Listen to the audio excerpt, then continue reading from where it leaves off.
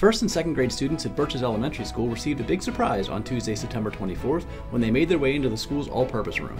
In the front of the room was a snazzy new bench, but that only told part of the story. Also near the room's stage and podium were 3 Washington Township High School freshmen, and that bench was their gift to the school. 9th graders Alexis Thompson, Ryan Sullivan, and Rosa Yurko were on hand at Birches to present the fruit of their Girl Scouts labor. The girls created the Birches Buddy Bench Activity Center as part of their Silver Award Project, which is the second highest level award a Girl Scout can earn.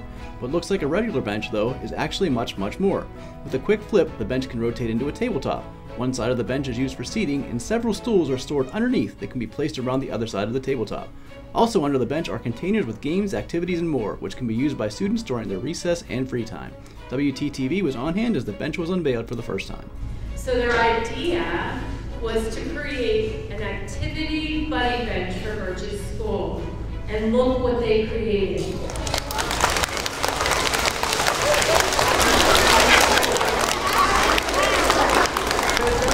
I'm very glad we got this opportunity to have the bench here.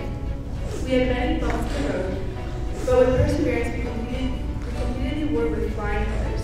Although many buddy benches were built, ours is unique in its own way. Now I'll hand it to Ryan to explain what the buddy bench is. Thank you, Alexis. The Activity Center Buddy Bench is a bench that's supposed to help you guys meet new people and see your faces.